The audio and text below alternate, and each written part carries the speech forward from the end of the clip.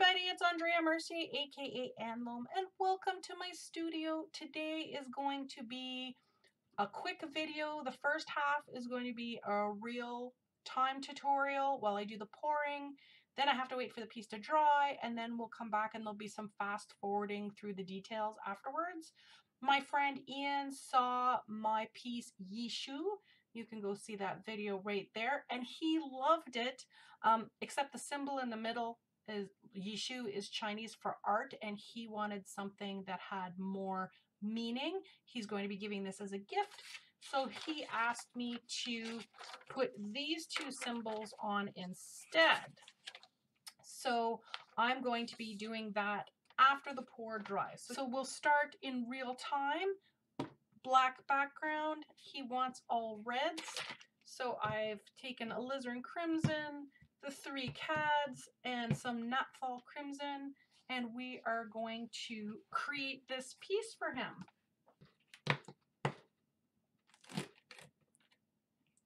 So as per the norm, we're going to start with a background color, black today. This is a lubrication layer just to help the other colors, the reds, move. Spread that out. I was very excited when Ian said that he wanted me to recreate this piece. It was one of my favorite pieces. I did it last year for International Art Day as a hashtag with the CAC. There we go. I think it might be a little bit easier to see. I feel like I have more room when it's zoomed out.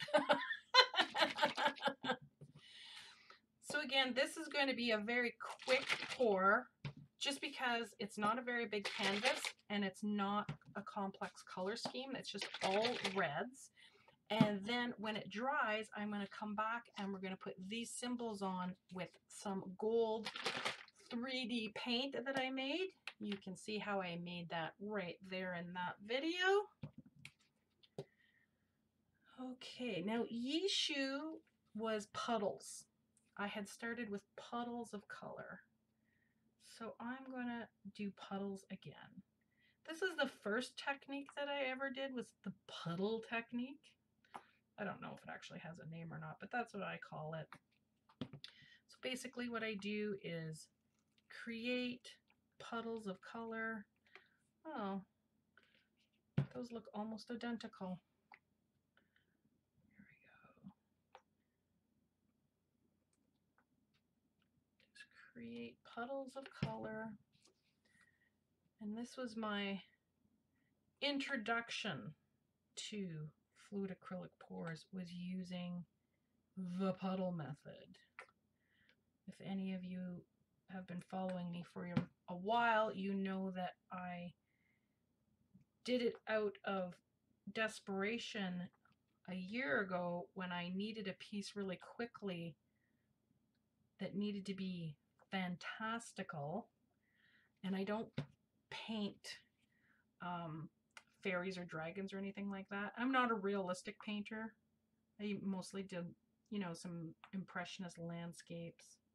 I saw this guy in Australia named Jacob. His channel's right there. I'll put a link down in the description. He's the one that introduced me to fluid acrylic pours. I really liked him because he was very concerned with viscosity like I am. I like things to have a recipe. That's how I came up with my recipe.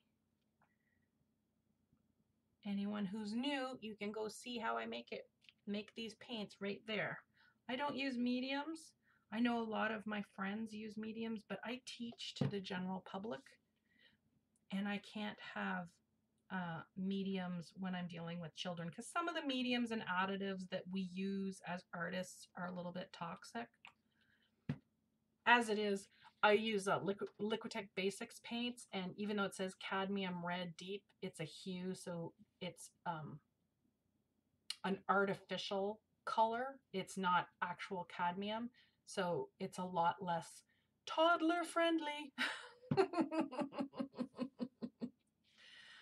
Anyways, this is how I started the puddle method.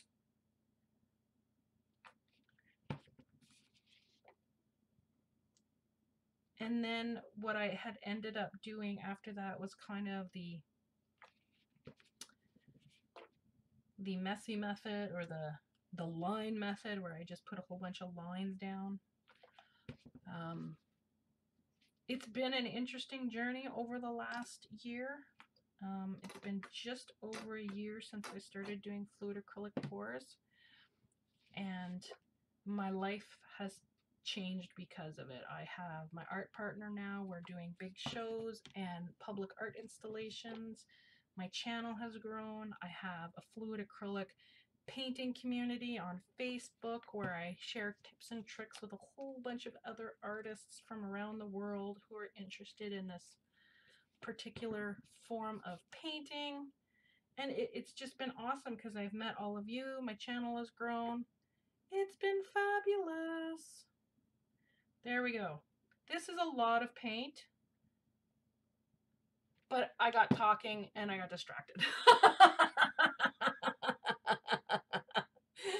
So we're going to do the first throw, which I think is going to be the only, oh yeah, there's like a lot of paint on there, but that's okay. Let's let this do its thing. Woo, look at that. Wow, that is fantastic. I really like that. I just want to get some down at this corner and then push everything back. That is fabulous. I love it. And oh, the corners are always, that's the only thing with fluid acrylic pouring. Of course, that's my camera downloading. Get out of the way. My overhead camera is downloading. There we go. I just want to make sure all the corners are covered. All right. I don't like that. So what happened is a drip from my hand. Oh, and now I've just dripped water. Way to go, Andrea. You suck. I really do want to remove this. And I'm not sure how to do that.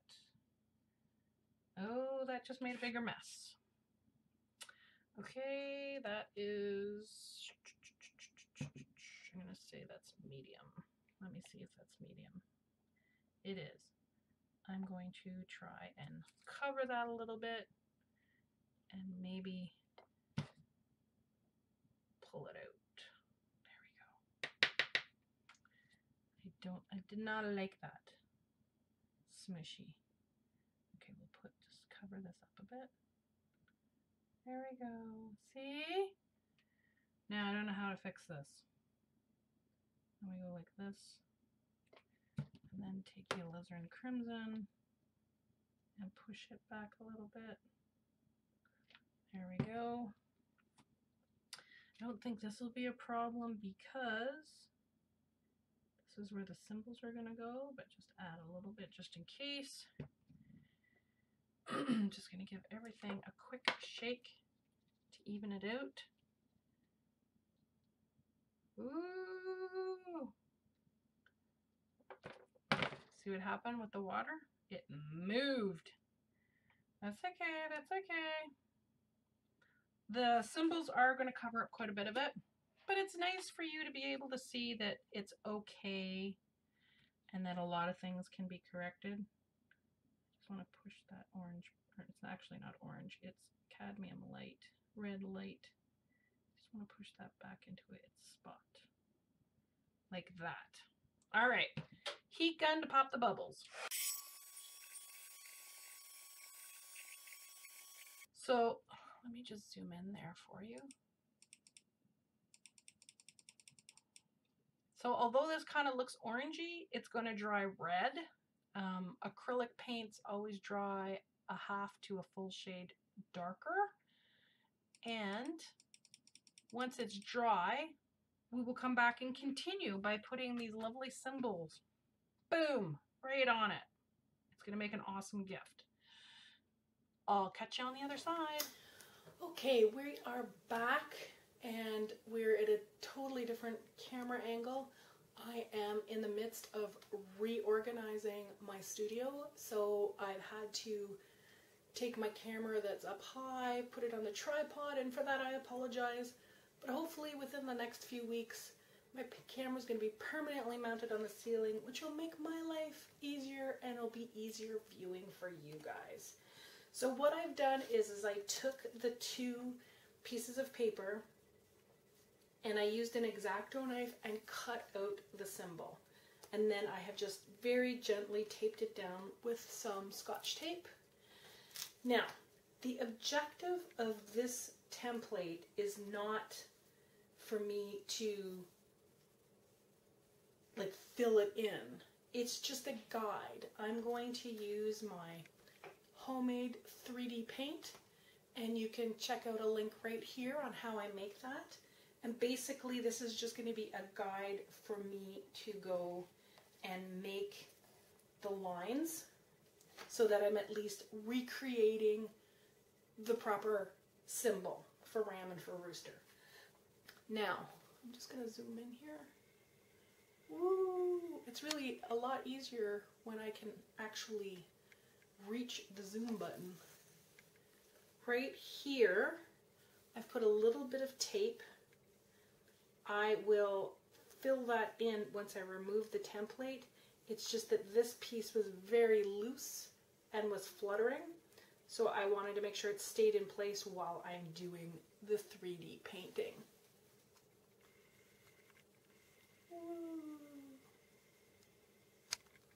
Right about there, just so that you can kind of see. Actually, I'll zoom in to just the one. This one right here. Oh, I gotta get used to that camera. There we go. So I'll zoom in here so that you can kind of see how I'm going to do it with this paint, and then I'll zoom out and show you how I'm doing the other one. Alright, I'll talk a little bit while I'm doing this so that you can see how I'm thinking, but basically what I want to do is I want to fill in the space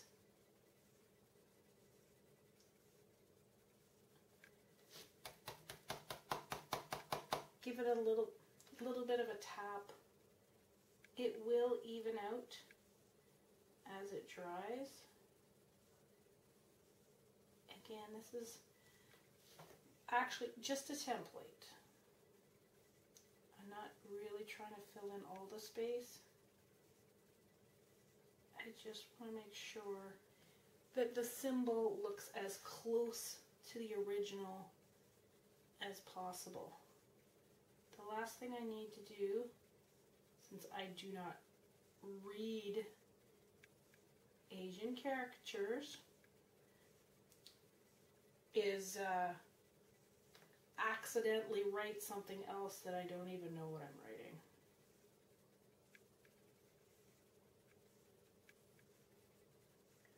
So there we go. I'm going to try and get my hand out of the way.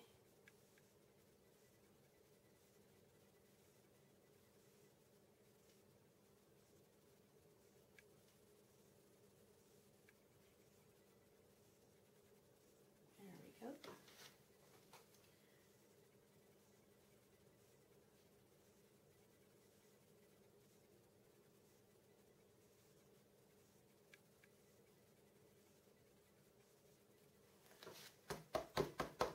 Just tapping on the side of the canvas just to try and level everything out.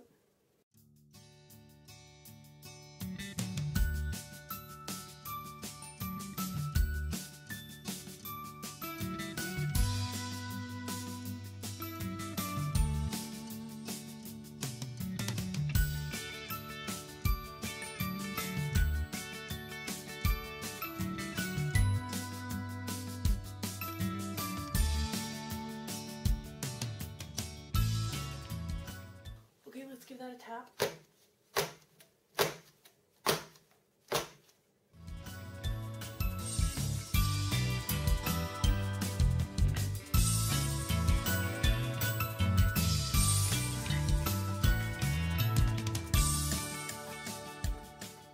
Just lifting up the paper here because I still have to fill in between these two pieces. So I'm going to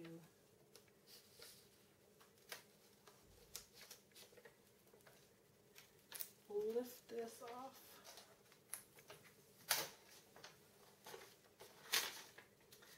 Like so. And fill in this piece right here. Can you see that? Yeah, right here. This piece here needs to get filled. There we go. There we go. There we go. A couple of places where I'm just using a baby wipe and a stick. And just like I'll never be able to clean up all the edges, but the places where it's like really apparent, I'm just gonna, well, I think I'm going to clean that up. I don't know if I'm gonna be able to or not.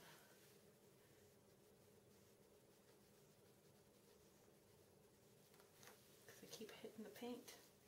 I think I might be SOL. Let me zoom out. Oops, wrong way. There we go. So my hope is that tonight it will settle down a little bit and smooth out a little bit, and that will be cured by tomorrow, and Ian will be able to give it as a gift. I actually think it turned out really cool now that I'm looking at it. When I did Yishu, the other one, instead of using my homemade 3D paint, I used my Liquitex fluid acrylics when I thinned them down, and it started to spread. So I didn't want that to happen this time.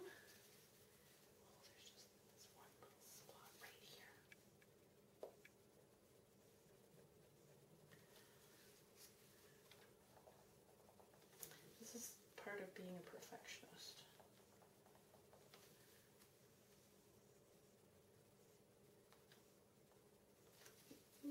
Ooh, ah. So what valuable lesson have we learned? Don't touch it. Just leave it. Leave it. Leave it alone. So here we go. This is Ram and Rooster.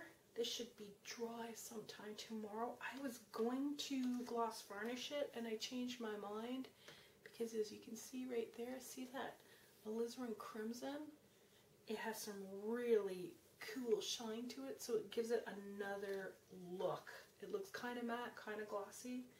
So I decided I wasn't going to touch it. I was just going to leave it alone. So I'm going to leave this alone and let it cure overnight. And Ian will be able to give this as a gift, and I think it turned out pretty cool. I think it's pretty cool. So if you like this video, please give it a thumbs up and subscribe so that you can follow me on my artful journey. I hope that you enjoyed your time here and that you got some cool ideas. It's always better when you're here.